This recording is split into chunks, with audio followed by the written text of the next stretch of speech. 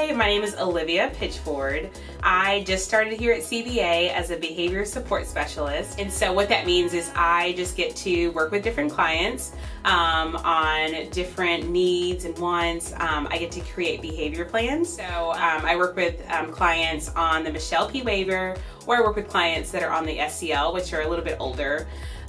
So typically I work with my clients based on what is on their positive behavior support plan. Background is in special education. I'm actually a teacher, so I have taught elementary special education as well as middle school special education. So I actually work with students that have mild to moderate disabilities. So I see myself becoming a board certified behavior analysis.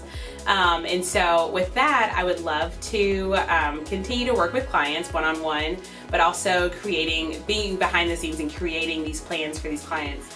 Working with students with disabilities, pretty much my entire teaching and career, basically, I have learned that this field is so needed. Okay, so I absolutely love Louisville. I have lived here pretty much my whole life. I was born in North Carolina, but I've lived in Louisville since I was in elementary school.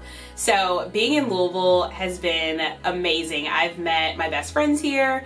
I met my fiance here. And not to mention, the food is phenomenal.